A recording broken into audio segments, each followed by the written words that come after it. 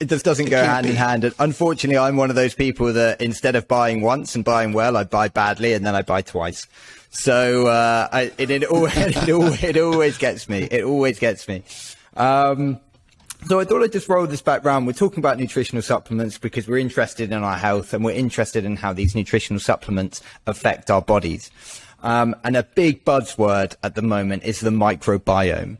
And a lot of people will think, we'll marry the two terms together, microbiome and probiotic supplements. Now, those are not the only two elements of the microbiome by my understanding. So could you just put us all on the same page when we're talking about microbiome, what exactly are we talking about? Well, it's interesting you should bring that up because one of the very first supplements I ever bought before I went to Central America was a probiotic that I got at the health food store. Nobody else knew what a probiotic was, and the store did, and they got me on a probiotic to help with, the travel problems that people have when they go into Mexico and Central America. So I learned about that 50 years ago. Nowadays, it has really caught on because, of course, now we're recognizing the importance of the microbiome or these beneficial bacteria that inhabit our intestinal system, and that this is very much a part of health.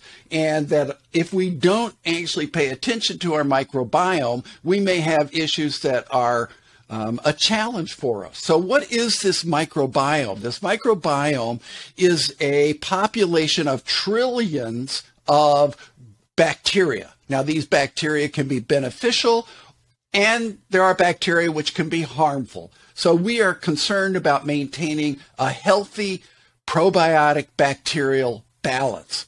Now, this has always sort of been where, when I first got onto it, it was just take the probiotic, just take the bacteria.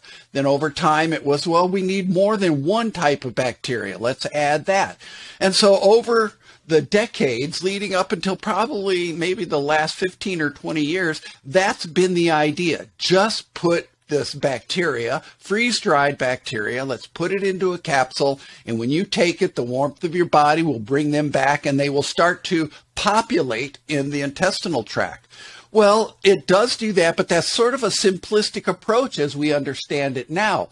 Now there, in addition to the words probiotics, people are starting to hear the word prebiotic and the word postbiotic. And that's a very innovative concept, which is now starting to be recognized and embraced. And so what do we mean by that? Well, all of these bacteria need to be fed. Their favorite food is fiber. And so when we consume a probiotic, they're going to live off the fiber in our diet. If we don't have fiber in our diet, they're not going to get the best food for themselves.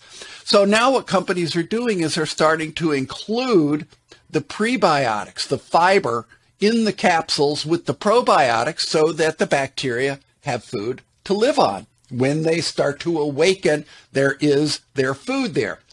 Now, we've even come further than that in that we are starting to look at how to nurture these probiotics through a fermentation process, which can go on for years before they get into a capsule.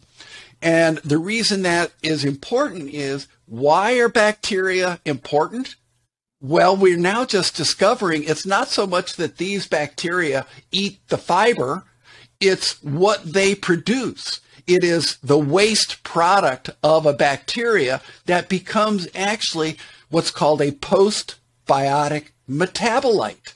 So bacteria produce compounds, and these compounds are called metabolites, and these compounds are the very important additions to human health that the bacteria bring to us. And so it's not only just having good bacteria, that's important, but it is really what the bacteria provide us that is the most important part. So then we have to look at, well, many different types of bacteria produce many types of metabolites, and so we don't want just one type of bacteria. We may want 3 or 6 or 12, and there are some that are going up to as many as 60 different types of bacteria. which may sound like a lot till you consider your own intestinal tract may have as many as 400 different types of bacteria. So we want to nourish the most important ones, the most prolific. So now we're looking at products that are fermented for years to create these metabolites, so that when you take the product, you not only have the metabolites already formed, you have the food for the bacteria, you have the bacteria, and then you have these post-bacterial metabolites, and all of that together is a more complete approach. Not to say that there's anything wrong with taking just a probiotic supplement, but the probiotic supplement then has to become active, start to consume food, start to produce these metabolites, which is what they've been doing, all these years. Now we're able to actually buy supplements that are further advanced, because all of this has been done before they even get into your system. So they're much more primed and ready to go once we get them. So these probiotic metabolites, if they're the wrong type of bacteria, they start to produce things that might be harmful to us. We hear of things like C. diff and E. coli and other types of bacteria, which it's the job of the good bacteria to keep under control. Don't allow them to encroach. And so the probiotics have become really important, not only for the fact for digestive health, which is where most people think of them, but now we're finding out that there are connections between the probiotics and brain health and cardiovascular health and other health conditions, which are also then positively benefited by the right bacterial balance. And conversely, when we don't have that good balance, then we are more apt to deal with issues associated with that deficiency.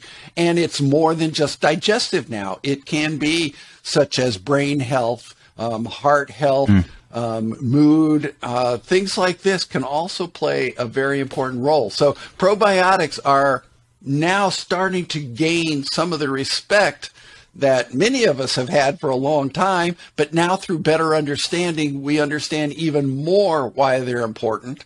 And then, of course, the foods that you eat also play a role in nourishing your own intestinal microbiome. Exactly. And that's the thing that really stands out to me, actually, is that you can have as many probiotics as you like, and you can take them every day, and you can take them in huge variations. But if you're not eating the right foods to actually feed those bacteria, the positive bacteria that you're trying to populate, then you may as well not be taking the probiotics in the first place, because they're not going to have the opportunity to do their process, to do their metabolic processes, to make those metabolites.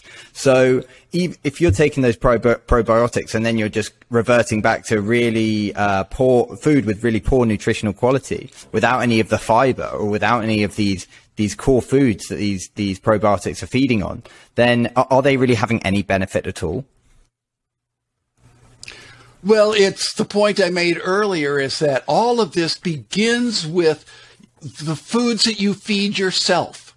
If you are eating good quality foods and a good variety of foods, you're going to get a wide variety of nutrition. If you are eating poor quality and deficient foods, where are those nutrients going to come from? And the same thing with the probiotics. If they're not being well nourished, they're not going to do for you what they're capable of doing. And again, the foundation is the supplements won't do for you what you're unwilling to do for yourself. If you won't eat better foods, if you won't avoid harmful foods or deficient foods, if you won't do those things, the supplements, they may give you some benefit, but they are certainly not capable of doing what you won't do for yourself. And so the amount of benefit you get is going to be vastly reduced, and it's more important for people that do that to rethink the importance of the foods that they consume. Exactly. And what I've been reading in terms of not just about probiotics and indeed the bacterial function of the microbiome, but also the building block minerals and the building block vitamins that we can take in to give our digestive system the best opportunity at being able to function in its best term, like vitamin A, vitamin D, vitamin K, and these vitamins that allow us to make, now I'll get this word right, I've been doing a little bit of my swatting up, but our endogenous functions, whereby we're creating these vitamins within our body, but we need the building blocks in order to do that. So not just about putting bacteria into the body, but also putting additional vitamins